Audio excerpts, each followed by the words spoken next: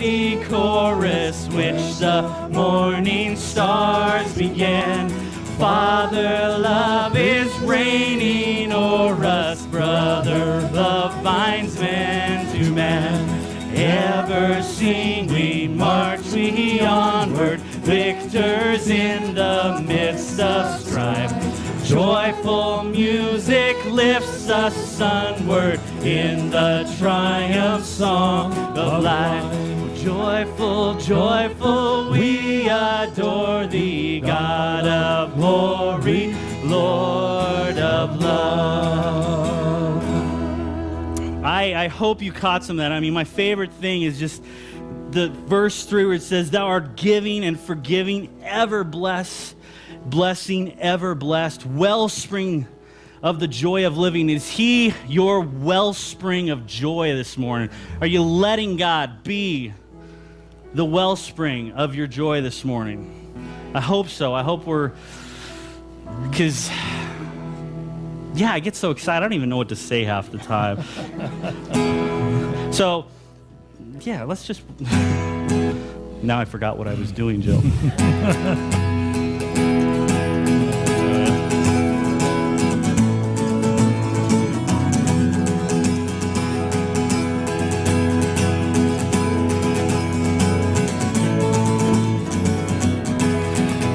Come, all ye faithful, joyful and triumphant. O come ye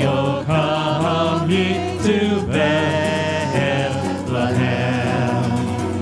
Come and behold him, born the King of angels. Oh, come, let us adore him. Oh, come, let us adore him. Oh, come, let us adore him, Christ the Lord.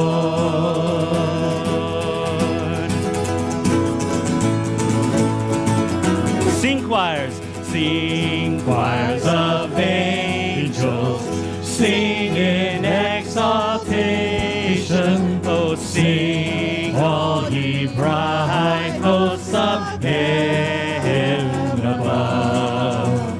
Glory to God, all glory in the highest. Oh, come, let us adore him. Oh, come, let us adore him. Oh, come, let us adore him, Christ. Come, let us sing a song declaring we belong to Jesus. 'Cause he's all we need. Lift up a heart of praise. Sing now with voices raised to Jesus. Sing to the King. Come, let us sing a song. Come, let us sing a song declaring we belong to Jesus. 'Cause he's all we need. Lift up a heart of praise. Sing now with voices raised to Jesus. Sing to the King. Oh, come, let us adore him. Oh, come, let us adore him. Oh, come, let us adore him, Christ the Lord. We'll give you all the glory. We'll give you all the glory. We'll give you all the glory.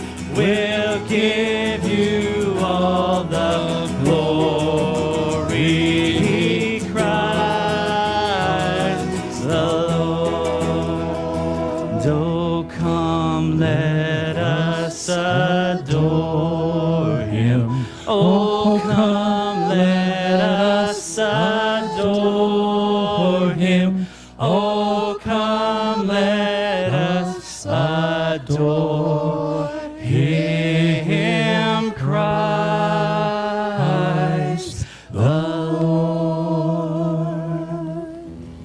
God, thank you so much for your love for us. Thank you so much for the sacrifice you made, as we're going to be later remembering all that you did by celebrating communion. Lord, it's as my wife reminded someone this week, God, Christmas just points to Easter. And God, we just pray this morning, remember that this is all of this is about you and the freedom we have in you. Thank you for that freedom, Lord.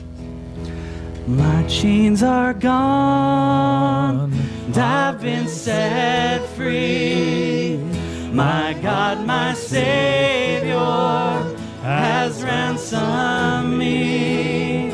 And like a flood, His mercy reigns, unending love, amazing grace.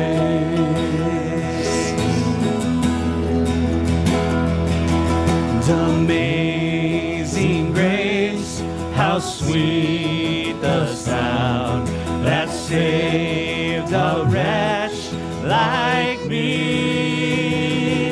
And I once was lost, but now I'm found. Was blind, but now I see. 'Twas grace, 'twas grace that taught my heart to fear, and grace my fears relieve.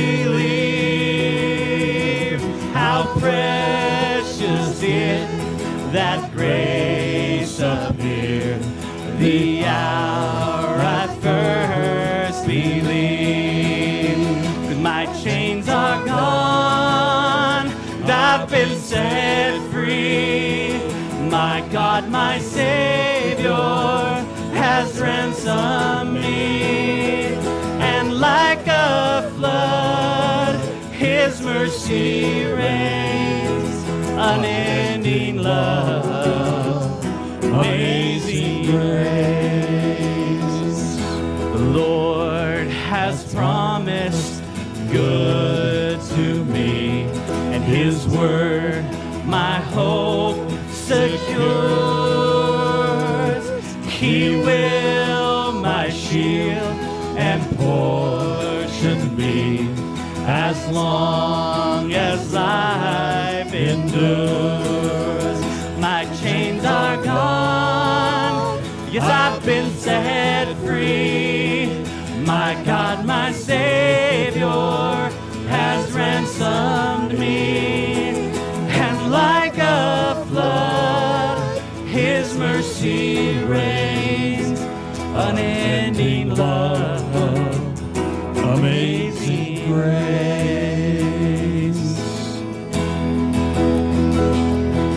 The earth shall soon dissolve like snow, the sun forbear to shine, but God who called me here below will be forever mine, will be forever mine. You are forever mine. My chains are gone, I've been set free. My God, my Savior has ransomed me. And like a flood, His mercy reigns, unending love, amazing grace. Hallelujah. Hallelujah. Praise your name. Would you just be seated with me again? I want to sing just the chorus, Amazing Grace. Can we do it without? We're just singing. Can we just sing it? Take a minute. If you know Jesus Christ as Savior and Lord, if you're a Christian today, I want you to just take a minute before we're going to go to prayer here in just a minute.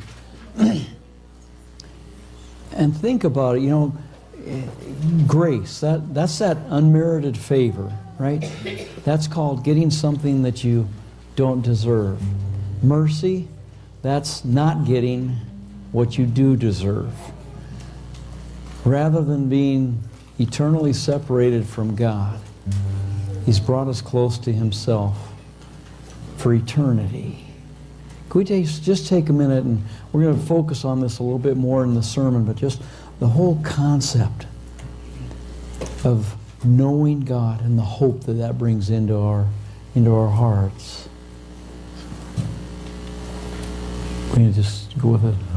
Amazing grace, how sweet the sound that saved a wretch like me. I once was lost, but now I am found. 'Twas blind, but now I see. Praise God. Praise God. Ushers, if you come, if you have this morning, if you didn't pick up a card on your way in or a pen, our ushers are passing out some prayer request cards. And what we've been doing over the last couple years now is, if you have a prayer request, if you want to just write that down, and then take some time to pray over that. And then we invite you to bring those and put them up here on the cross. And at that time, the prayer team will be praying over those during this coming week. We want to encourage you.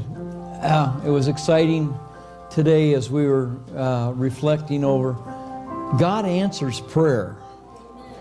And it's been exciting to see how just the prayer requests that have come across really in the last few months, that again, God continues to answer those prayers.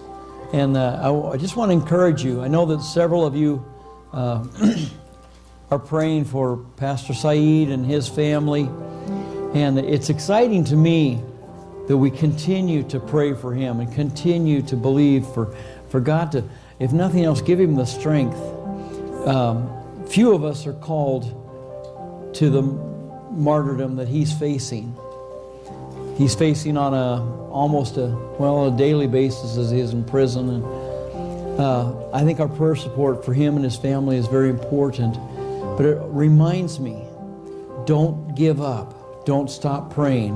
Whether it's for Pastor Saeed or maybe one of your kids that doesn't know the Lord, or a family member, or somebody who's sick, or somebody who just needs a touch from God. Just continue to pray until God brings the answer. Because God's hand moves in response to the prayer of His children. Father, we just come before you this morning. And as we bring prayer requests to you, and as we write down the things that are on our heart, some of them are praises, and many of them are requests where, God, we need your help. We need your hand to reach out and to minister. Father, we just pray now as we bring these requests and write them, as we pray, God, that you'd hear our hearts, that you'd answer our requests and our prayers. In Jesus' name we pray.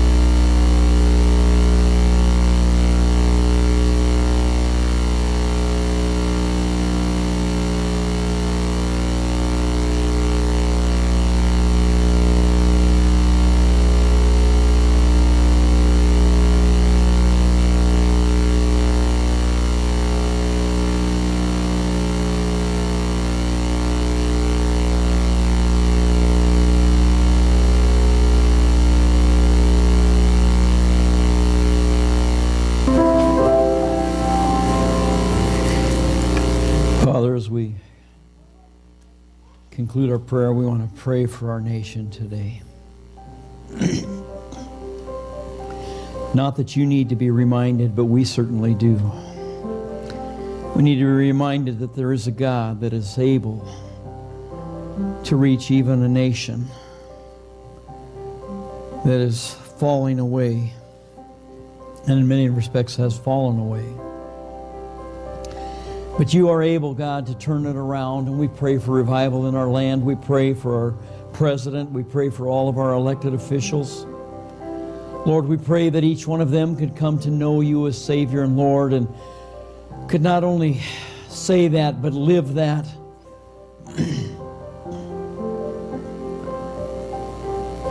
Could model it. Father, we pray for a land that just needs a touch from God, a dry and thirsty land that needs the rain of heaven to be poured out. God, we pray for peace. We pray for the peace of Jerusalem. We pray for the peace of our land in the United States of America. Pray, God, that you'd give us wisdom that we might be able to reach out. God, that we might take your word out to our neighbors, our friends, our family, our loved ones. God, we pray that you'd bring revival. God, we pray that you'd pour out your Spirit on this land. Oh, that we could be refreshed and renewed and revived. Oh, God. Thank you for the hope that we have in you. Thank you for that we can trust you when so many evidences, so many things around us would say, give up. But we can trust in you. For you alone are God. There's none beside you. Thank you, God, that we can place our trust in you. We choose to do that now, this morning, here and now. In Jesus' name we pray. And everybody said, amen. Amen.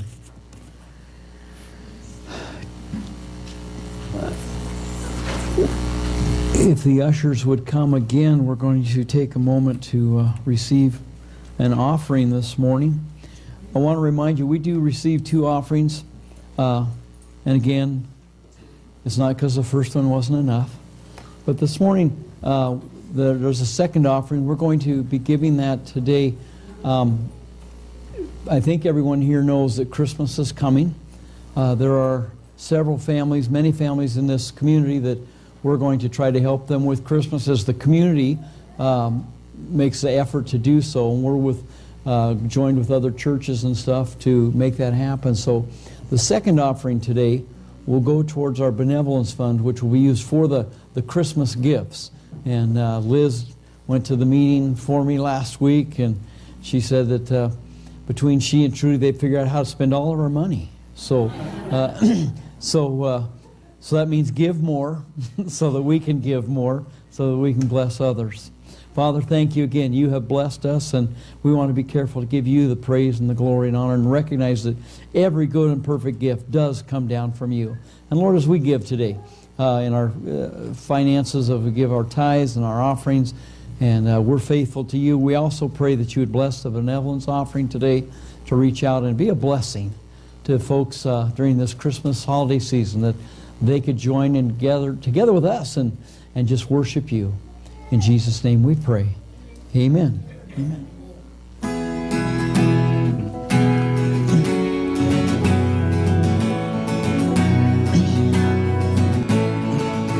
Behold the star of Bethlehem, the Word of God. I'm sorry. I completely messed up that song. It's terrible. Star of Bethlehem, the Word of God has become flesh.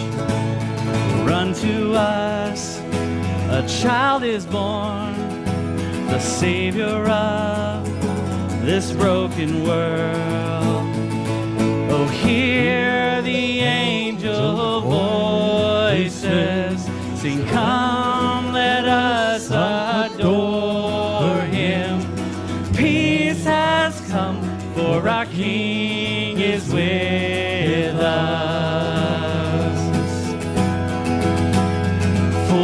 God and fully man.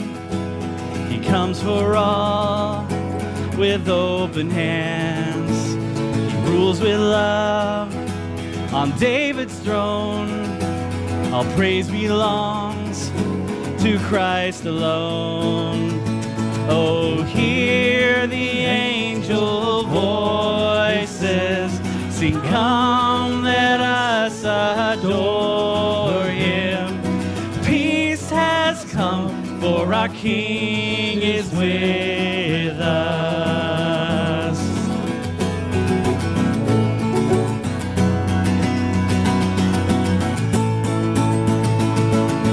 Holy, holy, holy, Jesus, we adore thee. Peace has come, for our King is with us. Oh, come, let us adore him. Oh, come, let us adore him. Oh, come, let us adore him, Christ the Lord. Oh, come, let us adore him. Oh, come, let us adore him. Oh, come, let us adore him, Christ the Lord. And oh, hear the angel voices sing, come, let us adore him. Peace has come, for our King is with. Yes, peace has come, for our King is with us.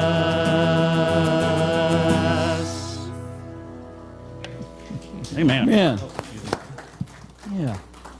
Kids, if you'll come down here, I want to pray with you as you head out for Children's Church. Come on over here, and we'll wait right here together, and we'll pray together. You know, I want you kids to notice that, you know, as excited as you are to head down for Children's Church, all these adults are just excited to hear God's Word today. Did you know that? Just like you. So let's pray. Okay, Lord, we want to thank you again for each one of these children.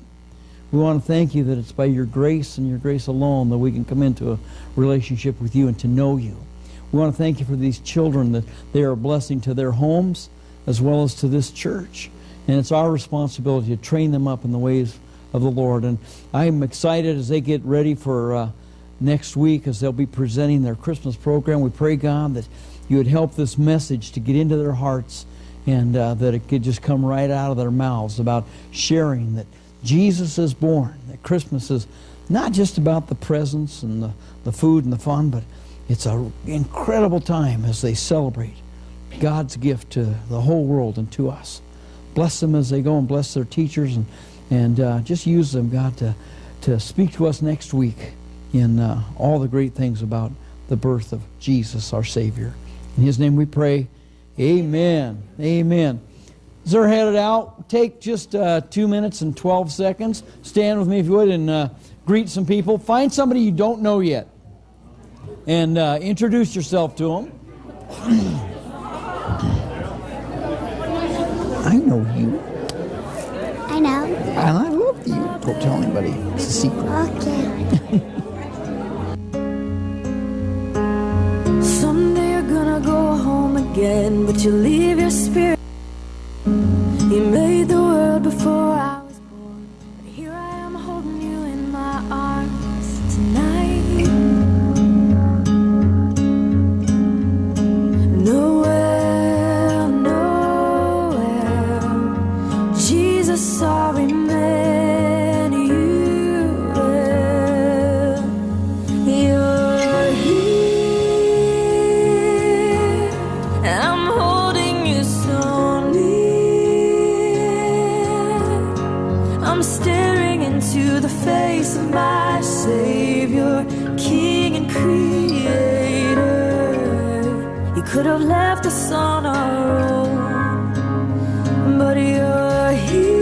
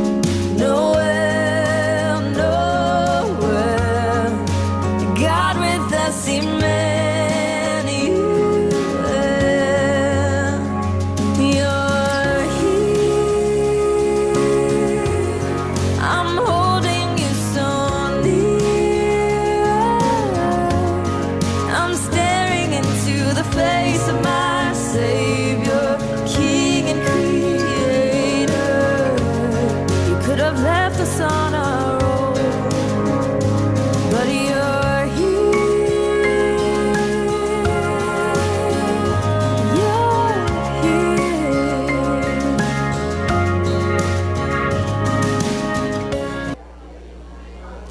Good morning. I hear people saying that back to me, so that must be my cue. So, welcome this morning. Hi. I need to do a cheer or something. I am so glad you are excited to see everybody here today. I can tell you are all very excited to see all these people here. So go ahead and mosey on back to your seats. This morning you may have noticed that the platform looks a little bit different. We are prepping and gearing up for next week. We decided if we can't have snow outside, we're going to have snow inside. So it looks beautiful, the snowflake garland. So I feel like today I kind of have flashcards because there are so many things coming up, and I know you cannot see the screen. So your bulletin is very, very important for keeping your brain intact. I always kind of feel about this time of year that if I don't stand perfectly still, and I tip that everything's just going to fall out my ear and I'm going to forget everything because there's so much going on. But hopefully it's all good things. First of all, I want to let you know this first paper, Exhibit A.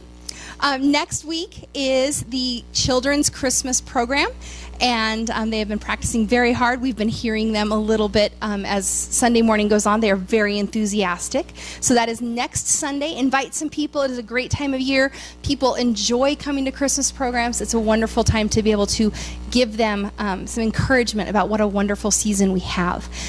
Also, this is not in your bulletin, but the greeters have it out at their booth for you to pick up one. Next Saturday is the children's dress rehearsal for the program. If you want to try your patience, come on and show up. It's awesome. But during that time, the youth is doing a fundraiser with babysitting so that you can do a little bit of Christmas shopping, or maybe you can go on a date if it's that season is kind of busy. Get time away with your spouse. So the youth is doing the fundraiser for babysitting, and it's all on this piece of paper during and after the dress rehearsal next week. Coming up, we have a women's retreat, a Refresh and Renew. It's a one-day event. It's great, and last year was very refreshing and wonderful time. We're going to do this again. We have a different speaker, Levita Bueller. Some of you may know her. There are some little cards that if you would like to purchase for somebody, maybe a gift idea, stocking stuffer, if you'd like to pay for their retreat and they can open it up on Christmas, it's all taken care of and you can reserve their spot. It's $20 for the day now, and then after, what's the deadline? January 4th. After January 4th, it goes up to $30. So go ahead and give them that information now so they can reserve your spot. And Marilyn will be out in the foyer after church with those cards that you can purchase. We have FPU signups coming up. This is not in your bulletins. I had to make myself a little note so that I remembered to announce it. FPU is coming up. There are signups out there ready to go. And then the last thing that's in your bulletins is this handy-dandy calendar, because there are wonderful things coming up this season. And just to highlight a couple of them, on the 21st, we are going to be having a special Christmas service, and then the evening of the 21st is caroling. A lot of fun. Go out and just sing until we're too cold to handle anymore and we're off key. So we come back and have cocoa and cider, and it's lots of fun. So those are coming up. Once again, if you didn't do it last week, this week, take this home and put it on your fridge so that you don't forget that it's coming. We will also be having Christmas Eve communion this year. So we do enjoy having a time to just come together on Christmas Eve. It's about 40 minutes long, and it's just a time to really remember that Christmas is really about what's coming. And that's exciting, because Jesus' birth, he came so that he could die for us. And Easter is coming. I'm so excited. I love Easter. She's going to end up preaching if you're not careful. You know. As I said earlier, and you're going to hear me say this quite often, and I am going to try to do everything that I can to talk you into this. I want you to talk Christmas up. Every day, every minute of the day, I want you to take every opportunity. Now, we're talking about in, I don't even remember where we were talking about, maybe it's Sunday school somewhere, but, you know, we're going to have opportunities during this month that you'll never have any other time. Some of you have a lot of unsaved family members. Some of you have people that are, you know, neighbors and such, that they just need Jesus, and you're going to have opportunities. So kind of get ready for this. And let's use this whole month of December for a month of Christmas. You're going to hear about it from the pulpit each time, and you're going to hear about it in letters. And my hope is that you just talk it up, because this is an exciting day, and it's kind of amazing because you know, Jesus is the reason, putting Christ back in Christmas. You've heard all these slogans. I mean, you heard those like all your life kind of stuff, you know. But if you notice, we kind of really need to struggle to make that happen, because it's not necessarily happening. And so we need to be careful and need to make plans to do exactly that, and let people know about Jesus. Now, the ushers are going to come out again. These guys are working hard today. And I told Tom this way, he says, he went to the BSU game last night, and I know personally that he didn't get home like till 12:30, huh? Like, yeah, go Broncos. Anyway, so we're having them do it. Go ahead and start passing. They've got pens as well as paper to hand out, something upon which to write as well as with which to write. But we're doing this so Tom can stay awake, all right? And no yawning. Tim's over here yawning. I'm telling you, it's rugged. You know, some of you people really put me to sleep. I'm telling you, you scare me a little bit out here. But I got to hurry up, and Steve, we need to hurry. We need to get these out. Because what I need you to do, and I'm going to give you only a minute. Okay, don't read the paper yet, because it's going to happen. I want to make sure everybody has the same amount of time to get this done. I know Andrew's going to have to write so much on this. You're going to have to write really fast, okay? You can do that? You know, are you right-handed? You're going to have a hard time doing it that way. Okay, oh, don't you love preachers? Okay, all right, now everybody, you got 1 minute. I want you to write down. There are a lot of things that people take for granted, all right? I want you to take just a minute. I'm only going to give you 1 minute, and just write, because you're going to notice, and I'm going to go ahead and start you now, okay? Go ahead and start now, writing down a list of things that people take for granted. And, you know, I started this list on Monday, and by Monday night, I had over 200 things. And so I just like, boom, boom. So go ahead and write down some things that people take for granted. That, you know, those, and you can make it those other people, you know, that they take for granted. Just write down things that are taken for granted. Okay? And I guess I should have had some music playing. Do do do do do do do do do do do do do. That's enough of that music. Oh, that's better. I was really hoping they were going to sing the doo-doo song this morning, you know. Maybe next week.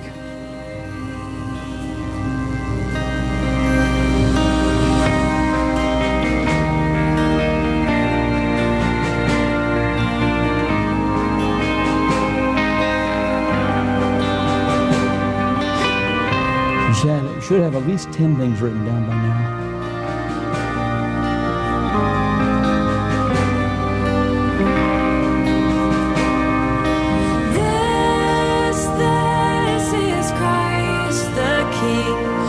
Shepherd's garden. About 15 more seconds. Haste, haste to bring him Lord, the babe, the Son of Mary.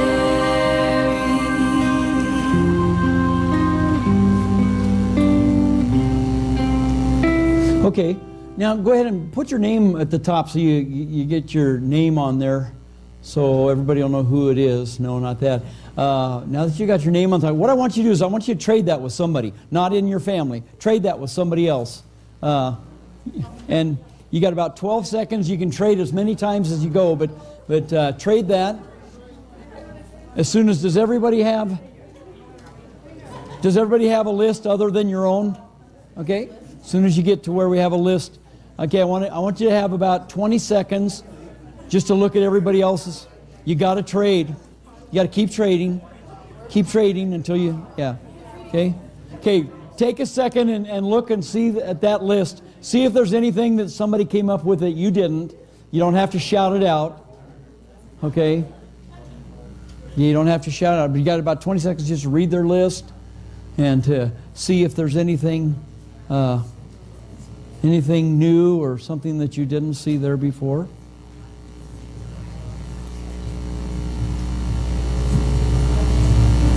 Okay, looks like everybody got it. Okay, trade one more time with somebody else that is not a family member or somebody, trade. And keep trading until everybody gets traded. That way if it gets hung up, then...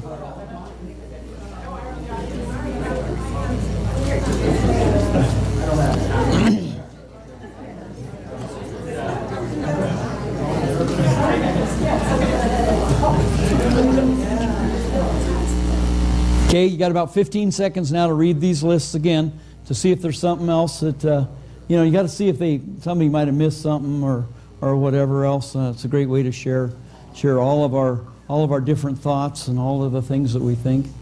Okay, you got about 5 more seconds to get through that list. Okay. Okay, we should be pretty close to everybody through that. Okay, now can you hand them back to the original person? All right. That's why I had you put your name. This might be a great way for you to meet somebody.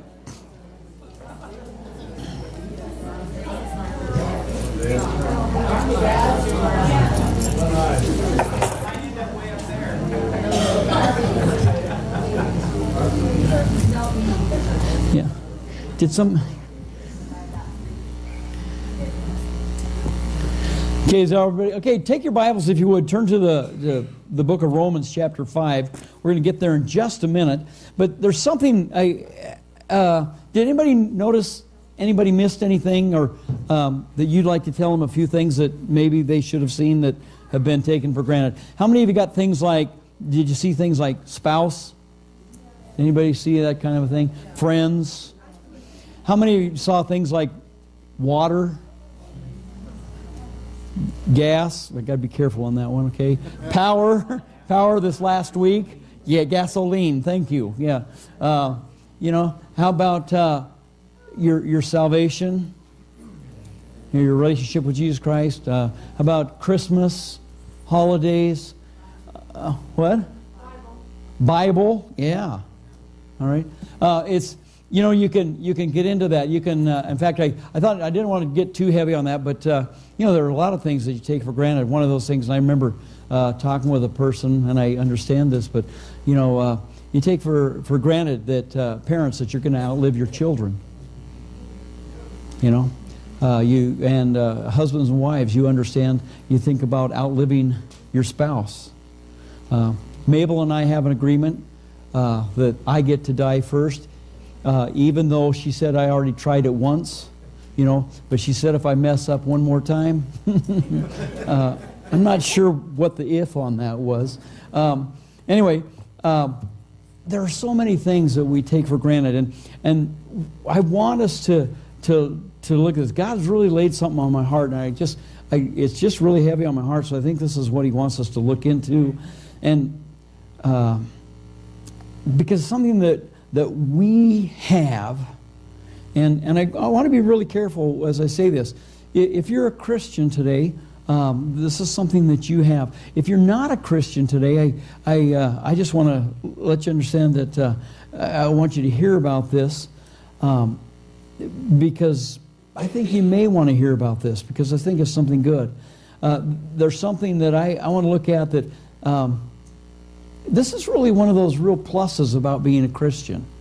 And I know that sometimes you have a hard time as a Christian. Sometimes you remember some of you are raised with this. Maybe things are changing. A Christian, you always tell a Christian because they can't do this and they can't do that and they can't do this and can't do that. And you know, it's really sad when we define ourselves by all the things that we can't do.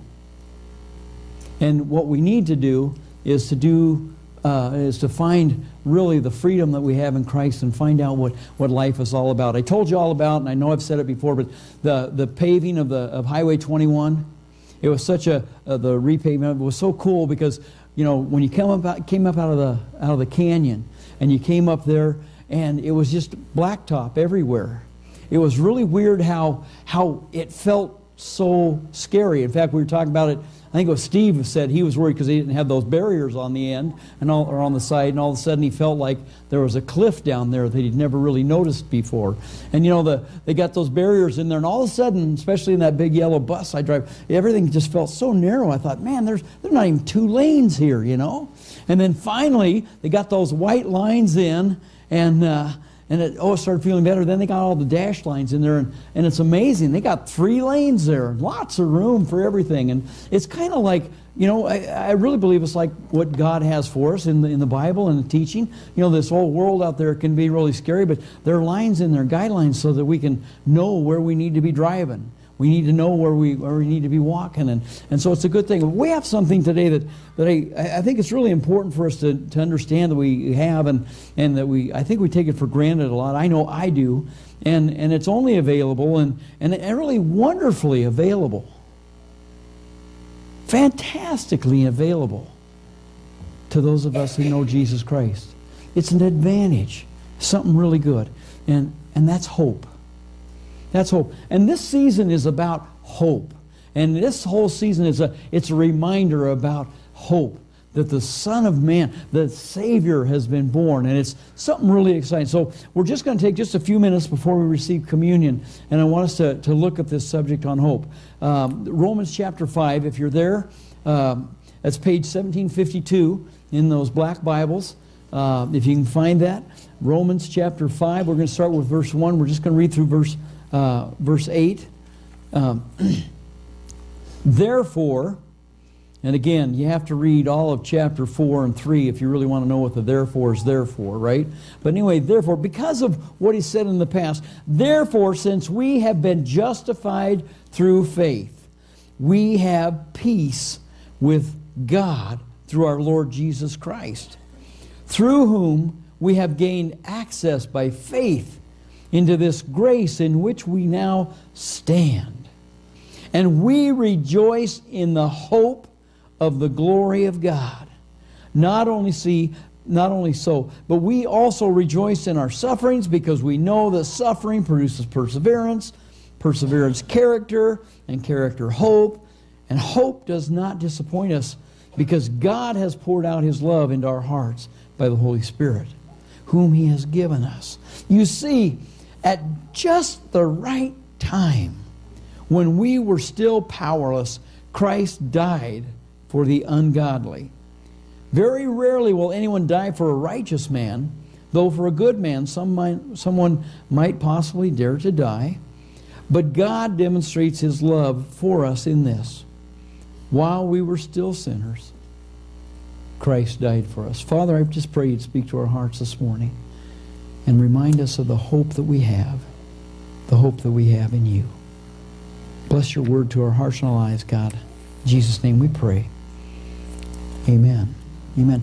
Now I'm going to be really careful. Therefore, since we have been justified through faith, we have peace with God. I love this whole thought. How many of you have ever thought God is mad at you? You know, it is so incredible. Even when you're not saved, even before you come to know Jesus Christ as Savior and Lord, did you know He's not mad at you? God loves you. Now, He may not be pleased with your behavior and all this, whatever, but it's very important to understand that while you're still, this is so important. Did you know that God didn't wait for you to get good enough before He sent Jesus? Which is really a good thing, because if He's waiting for that to happen, anybody kind of look around in the world right now and say, well, maybe He'd still be waiting? You know? While we're still sinners, Christ died for us. It's an incredible thought. That's how much God loves us. And it's important for us to know we have peace with God. I think it's such an incredible thing, because I know some people that are kind of afraid of God. I know people that are afraid to pray, because they're afraid if they start talking to God, He's going to take out the hammer. You know, He'll know where their address is all of a sudden, I guess. you know, as if he doesn't know where you are now. Anyway, but it's a really important thing for us to understand this peace we have, we've gained through faith, and we rejoice in the hope of the glory of God. I wish that we would spend more time thinking about heaven. Now, I'm not talking about sitting up there on a cloud playing a harp. I think some of you are harping enough right now, okay? You can, that was a joke, you might have missed that. But anyway, but we just need to think about heaven. We need to think about the eternal presence of God, where there is no sin, there's no suffering, there's no dying, there's no disease, there's no, nothing bad. Just the awesome, fantastic. And we need to focus on that and to think about, because that is where our hope is. The hope is in the glory of God. Now, heaven is not just, remember, heaven is a person as well as a place. Heaven is a place. It's a place where we're going. But heaven is a person. It's the presence of God. And, you know, we will be present with God. Just the incredible thought of that just kind of makes me go, wow, I kind of like that.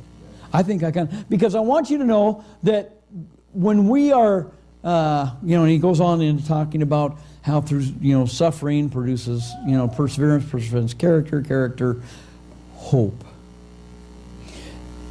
If you have never been to the bottom, if you've never gotten to the end of the rope and found that you have to tie a knot and just hold on, if you've never gotten there, you probably don't understand the fullness of the hope that we have in Christ. No matter what else. I love it. We love to quote the scripture. Paul tells us, I am convinced that neither height nor depth nor breadth nor things that are, nor things present, things to come. We love that scripture. But do you know where he was able to, from what well he drew that? That was from the well of, shipwrecks, trials, bit by a snake, all kinds of stuff that he went through.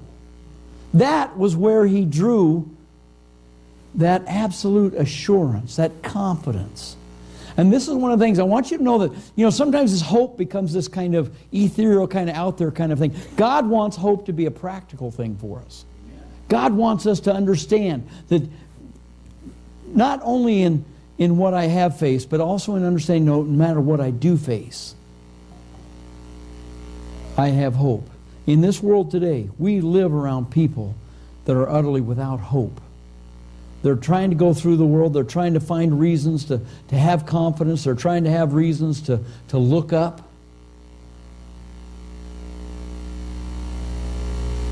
Don't take the hope that you have for granted. Be prepared, Paul writes, to be able and be willing to tell every person about the hope that is within you. I love this. The hope that is within you. We were harassing one of our drivers, Sam. She's gone to this New Beginnings. It's a diet kind of a thing, and some of it, I guess, they do hypnosis or whatever. And so we were harassing her the other day. Say, what do you do? Just kind of sit around and then, calories are bad, chocolate's a no-no, hamburgers, oh, those are bad too, we were just kind of harassing her about that. And because, we get this whole ethereal thing about the things that are within us and trying to get this, and, if you can think peace, then you can get what. I want you to know that the hope that is in you, if you know Jesus Christ as Savior and Lord, it's the Holy Spirit of God who lives and dwells within you. And He is the one that brings out that hope. And as I said, I think that we need to strive more and more and more and more to be so filled with the Holy Spirit. Remember God's definition of fullness? We talked about that. God's definition of fullness is overflowing. God's definition of fullness is not just barely enough. God's definition is overflowing. And we need to be so full with the Spirit, so somebody takes that hammer, right, smashes a sausage. What happens? What's on the inside comes out. So that when life comes and smashes you, what's on the inside comes out. It's that hope that is in you. Okay, three quick things real quick. Number one is the Christmas warning. And this is, when you have so much, don't fall into the trap of relying on the same things that others have. Our hope is in the Lord. Please understand that. Why so many Americans are having trouble today is because we think that we have so much because we are a great country and a great nation, and we have great people. We have all the smartest people. We have all the, you can go on and on and on and think about that. We do have the smartest. I think most of the smart people live right here in Idaho City. Don't you? Amen. Yeah. And then there are those of us that come here to church. Anyway, but in Malachi chapter 7, verses 4 to 7, this is so important. There's a Christmas morning. I want to give you this Christmas morning. Because to understand that the joy of Christmas and the hope of Christmas and the wonder of it all and everything, it's not about because of what's going on here in the United States of America. But it's because of what Jesus Christ has done, what God has done through Him and in us. Malachi chapter 7, verses 4 to 7.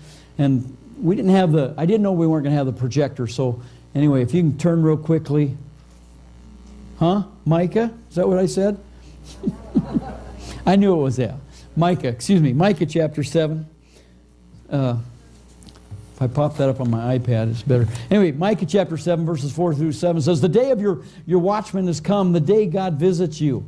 Now is the time for their confusion. Do not trust a neighbor. Put no confidence in a friend. Even with her who lies in your embrace, be careful of your words. For a son dishonors his father, a daughter rises up against her mother, a daughter-in-law against her mother-in-law. A man's enemies are the members of his own household. But as for me, I watch in hope for the Lord. Lord, I wait for my God, my Savior. My God will hear me." It's important that we understand that, you look around at all the stuff that's going on. When we're looking at other nations coming against nations, when we look at other things coming against us, we need to understand that is not what is what God gives the warning. God gives the warning that we need to learn to keep our hope and our trust and our faith in Him. Everybody gets all upset. Because, and I don't know if it's true or not, but it continues to come up, and I see it on the internet and stuff, but they want to take off on our money, that in God we trust. They want to take that off. And my statement is, yeah, I love to see it on there. I think it's important. But what's more important, and in all honesty today, folks, that's really an awful big lie. When we have how many $1 trillion debt? $18 trillion. Folks, we're trusting in ignorance and just absolute. I just lost the word. We're boasting. We're putting all of our confidence in us. We can just print the money. We just keep cranking it out. We'll just put our trust. We'll back it up with our army, if nothing else. And that's what it's going to come down to eventually. We know that, right? You read the back of the book, didn't you? Read the back of this book, and it'll tell you about what's coming. But don't trust. This is the Christmas morning. Don't place your hope. Don't build your hope on what this country can do. Don't build your hope on what somebody can do for you or what a person can do for you. But our trust needs to be in God. Romans 8:22 through 25 says, "We know that the whole creation has been groaning as in pains of childbirth right up to the present time. Not only so, but we ourselves who have the first fruits of the Spirit groan inwardly as we wait eagerly for our adoption as sons, the redemption of our bodies. For in this hope we were saved. That hope that is seen is no hope at all. Who hopes for what he already has? But if we hope for what we do not yet have, we wait patiently for it." I really hate that he adds that last. I can say we wait for it. But waiting patiently, that's the hard part, isn't it? But what we need to understand in this, and what he's talking about is, folks, when we get to that point where we just kind of kick back and think we've got it all, when we sit back and forget that our hope it's not in the things that we've amassed. It's not, you know, that I've got a bigger house than he does, and she's got a bigger house than I do, or I got a fancier car, or I've got a, you know, it's not about these things, but our hope. And we've got to get this thinking.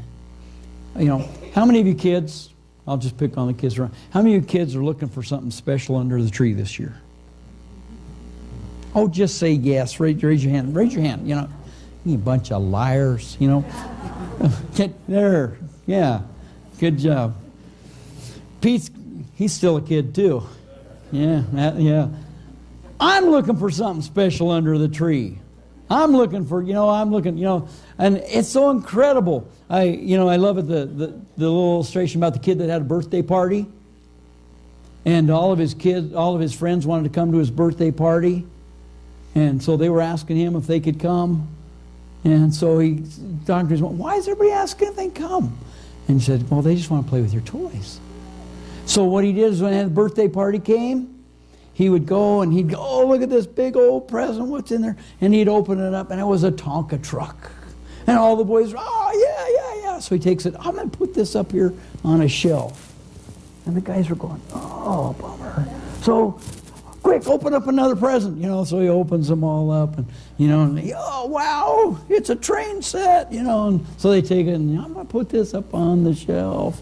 And, you know, we're running from one fun thing to another. We're getting, you know, as long as we can run to the next fun thing, we don't stop and think about what's happening. Folks, our hope is in the Lord. God gives us peace, gives us joy. And that's why I say there are benefits of knowing the Lord. And again, I hate to say it, but I love it.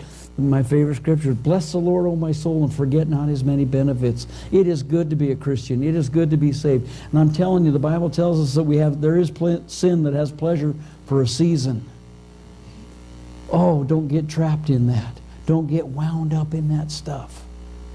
God has a hope for us. Now I want to move on. I know I got to hurry here.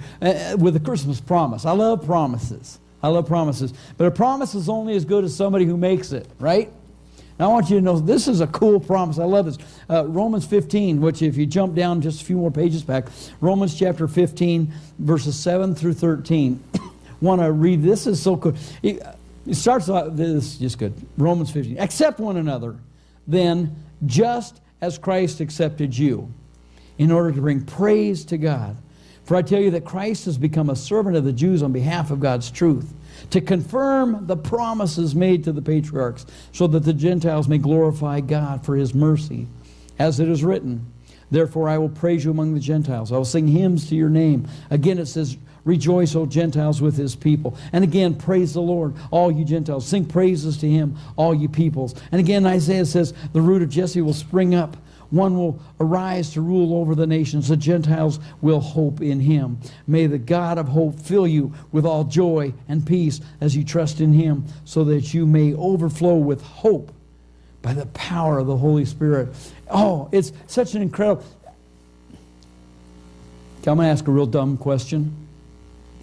It's only dumb because we're in the 21st century, and because we're down the road about 20 centuries from when it happened.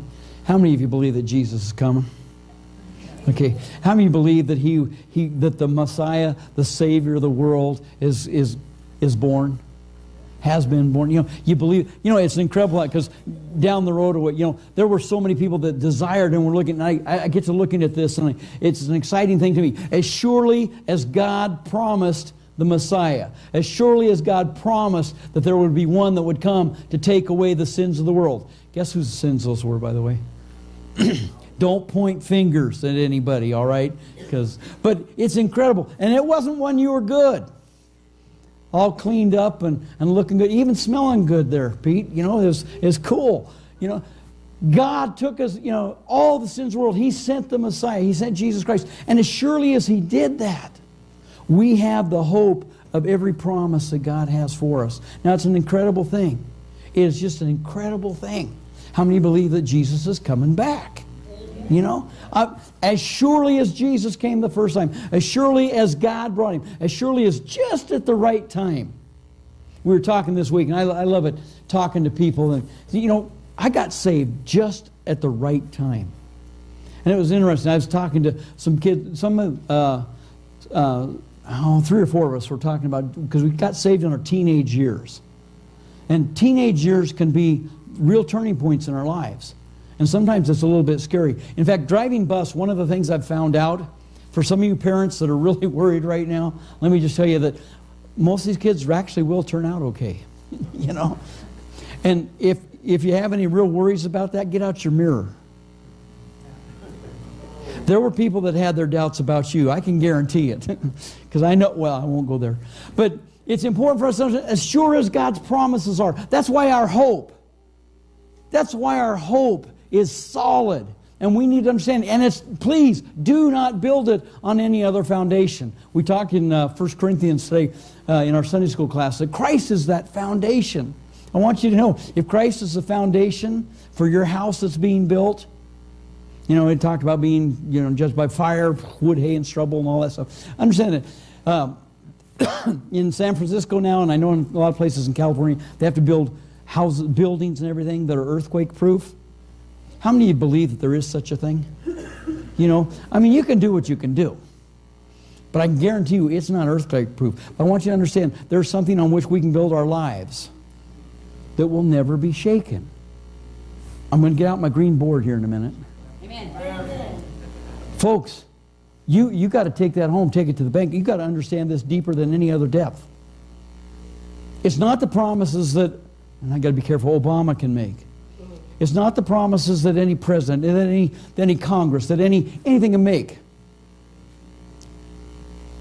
But it's the promises that God can make. Those are the things that we want to rest our lives on. And when we have hope, folks, we need to understand that we've got the answer. The biggest thing, people, if you lose hope, you are not going to survive. You are not going to survive. And it's so important for us to understand we have hope, and it's not built on our allowance that our parents give us. It's not built on our job that our boss, he doesn't give us, but he gives anyway. But our hope is built on Jesus Christ. If you're building your hope anywhere else, I promise you, it will shake, it will come down, and it will fall. Third thing, and this is where I want to get to today, because we're going to have communion here in a minute. But at Christmas, this is a Christmas to celebrate. Our Christmas came in the form and in the shape of a baby. And it will end with the King of Kings and the Lord of Lords. Now, in case you're wondering about Isaiah 9, 6, and 7, this is hard for me to read, because I always want to sing it. You know, for unto us a child is born, unto us a son is given, and the government shall be upon his shoulder, and his name shall be called Wonderful Counselor, the Mighty God, the Everlasting Father, the Prince of Peace. Of the increase of his government and peace there shall be no end, upon the throne of David and upon his kingdom, to order and to establish it with judgment, with justice, from henceforth, even forever and ever. The zeal of the Lord of hosts will perform it. How many of you want to start singing hallelujah? You know, oh, folks, it's more than just a great catchy tune.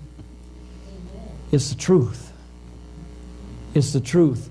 Jesus Christ is going to rule and reign forever. We will be in a kingdom that is ruled and reigned by him. Revelation chapter 19, verses 11 through 16. So I saw heaven standing open, and there before me was a white horse whose rider is called Faithful and True. With justice he judges and makes war. His eyes are like blazing fire, and on his head are many crowns. He has a name written on him that no one knows but himself. He is dressed in a robe dipped in blood, and his name is the Word of God.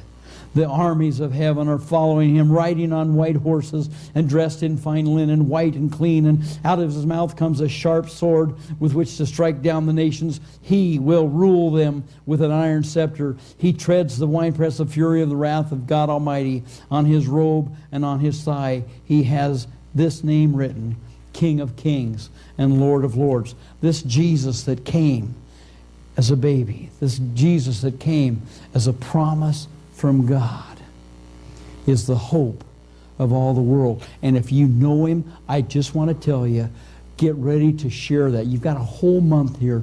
You're going to have opportunities you've never had before. I'm telling you, I'm convinced of one thing. You can't share what you don't have. and you must share what you do have.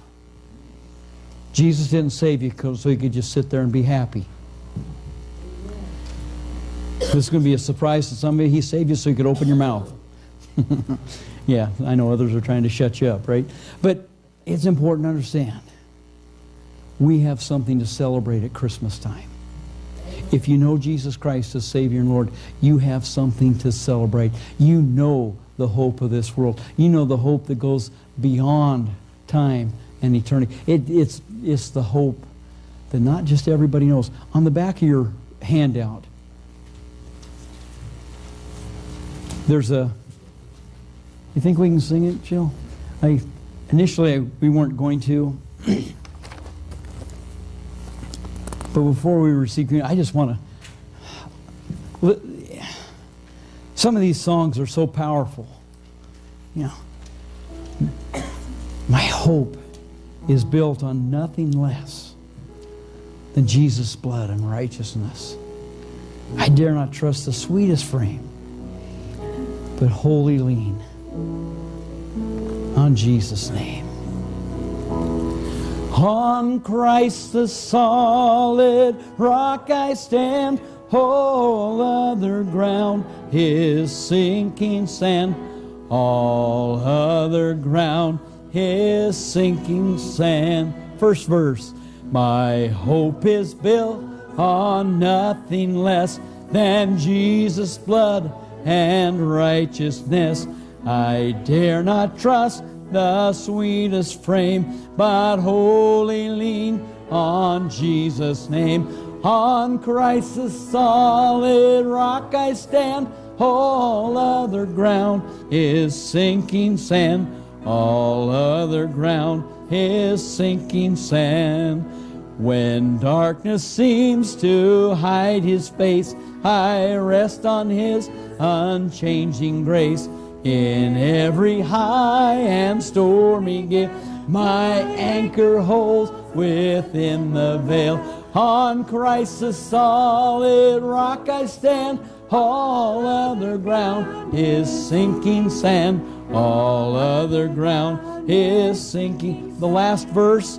When He shall come with trumpet sound, oh, may I then in Him be found, dressed in His righteousness alone, faultless to stand before the throne. On Christ the solid rock I stand, all other ground is sinking sand. All other ground is sinking sand. Folks, you've got a foundation to stand on. You've got the very promise of God that He'll always be with you no matter what comes at us. The Bible tells us this is an incredible thing. The very gates of hell shall not prevail against us. Turn to somebody and say, I think that's a good promise. If you know Jesus Christ as Savior and Lord today, that's the promise that He has for you. This morning as we celebrate communion, and communion is a celebration. It's a very solemn, very holy celebration, because it's a celebration of the victory of the cross, and not just what the victory of the cross, but the resurrection of our Lord and Savior Jesus Christ. As you receive the elements today, would you hold them? And let's just take a little bit of time this morning to look at our lives. If there's sin in your life, guess what? You know, as a Christian, guess what? The Bible doesn't tell you sulk and hide and run away. If you have sin, the Bible says confess it. And He's faithful and righteous He's faithful to cleanse us from sin and unrighteousness. Okay, sometimes I get mixed up. But He forgives us and He cleanses us. And He wants us to come to Him now with our sin instead of hiding it from. Confess it to Him. Turn to Him now. And then again, live for Him and understand the hope that you have in Him. Ushers, would you come as we hand out the emblems again? Just hold them if you would. Take this time for doing some evaluation of your own life. If you need forgiveness, this is a time to look to God for that and to receive His grace.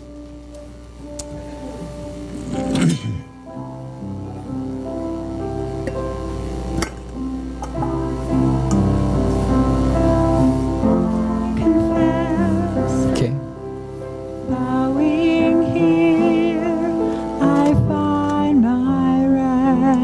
dust, and without you I fall apart. You're the one that guides my heart. Lord, I need you, oh, I need you. Every hour I need you. My one defense, my righteousness. Oh God, how I need you. Where sin runs deep, your grace is more. Where grace is found is where you are. And where you are, Lord, I am free. Holiness is Christ in me. Where you are, Lord, I am free. Holiness is Christ in me. Lord, I need you, oh, I need you. Every hour I need you. My one defense, my righteousness. Oh God, how I need you. So teach my song to rise to you when temptation comes my way, and when I cannot stand, I'll fall on you. Jesus, you're my hope and stay. And when I cannot stand, I'll fall on you. Jesus, you're my hope and stay. So teach my song to rise to you when temptation comes my way, and when I cannot stand, I'll fall on you. Jesus, you're my hope and stay. And when I cannot stand, I'll fall on you. Jesus, you're my hope and stay. Lord, I need you, oh, I need you. Every hour I need you. My one defense, my righteousness. Oh God, how I need you. Oh Lord, need you. Oh, I need you. Every hour I need you. My one defense, my righteousness. Oh God, how I need you.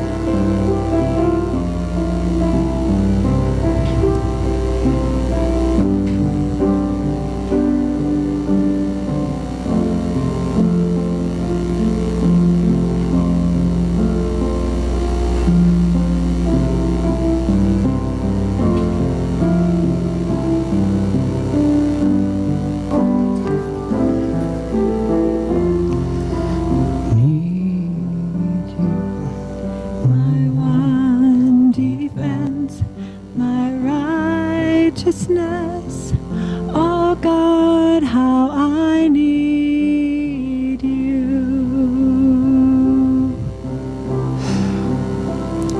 I'm not sure where you are today.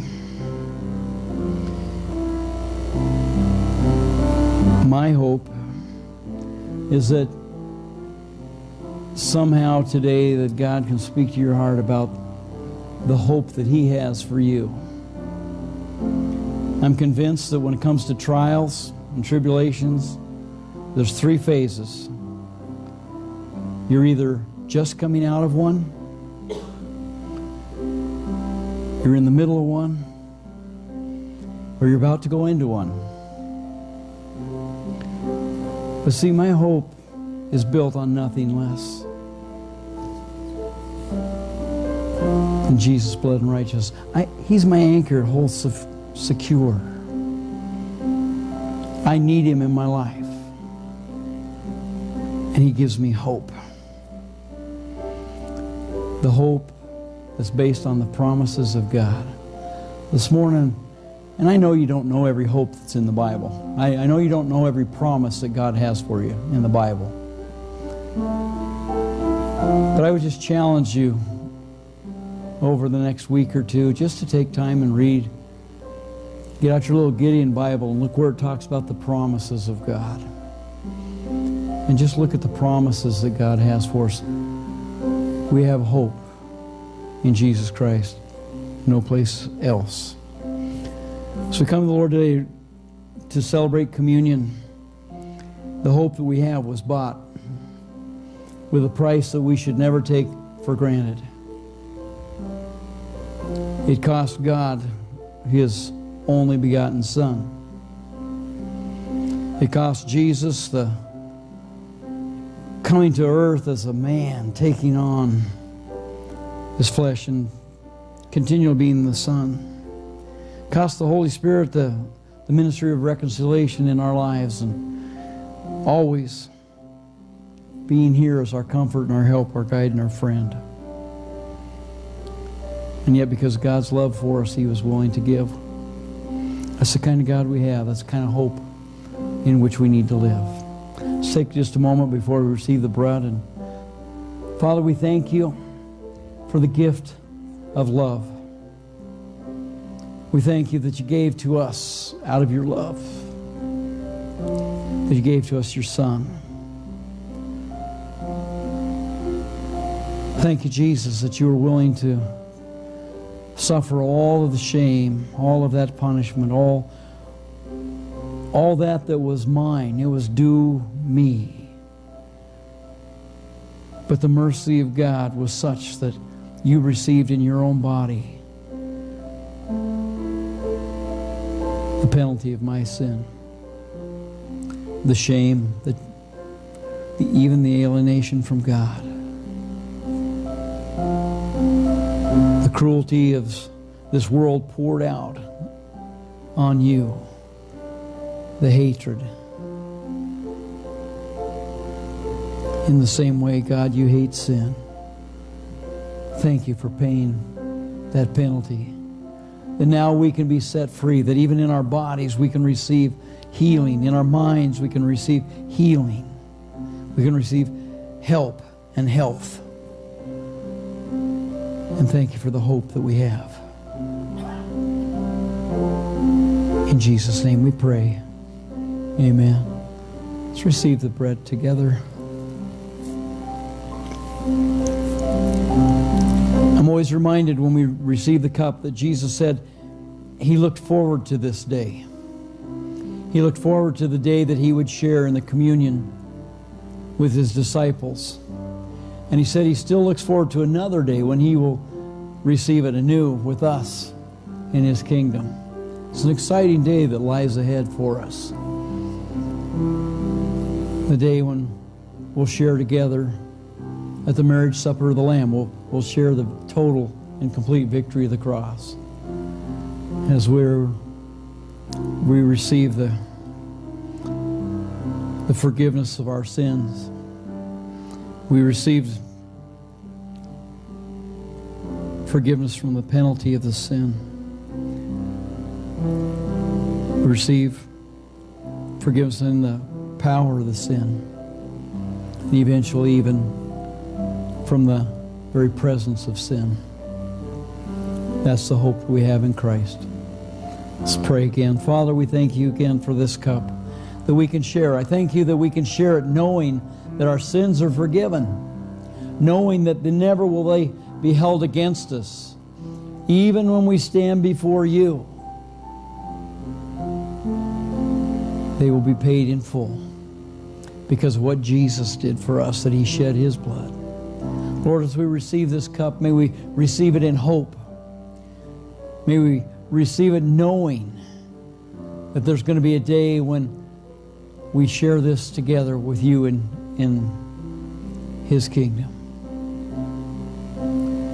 Thank you for the blood of Jesus Christ that cleanses us from all sin and gives us hope for all of eternity. In Jesus' name we pray. Amen. Let's receive the cup together.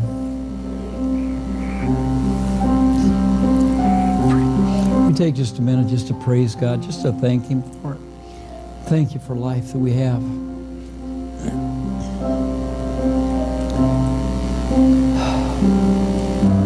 The life that we can't give ourselves, that no one else can give.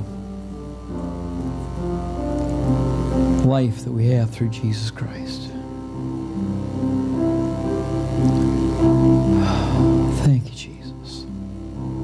Praise your name, Lord. Hallelujah. Oh, God. Praise your name, God. Amen. Would you stand with me this morning?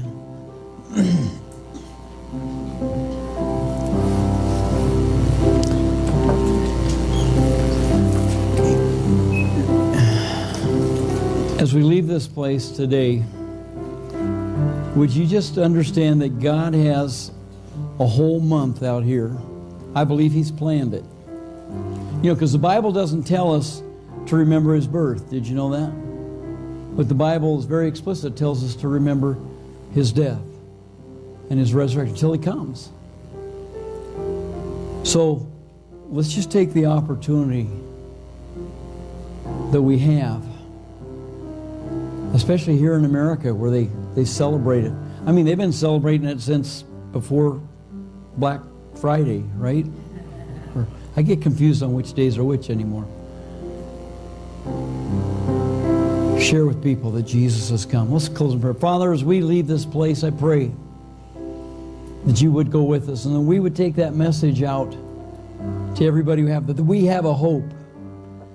An incredible, fantastic, wonderful hope that floats no matter what else is going on. It's a hope that's powerful and will take us clear into the presence of God where we will dwell forever.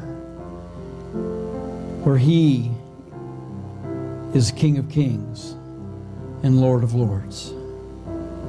In His name we pray. And everybody said, amen. Amen. God bless you as you go. You can put cups back there. You can bring them up here to the front. Give at least 97 people a hug or a handshake.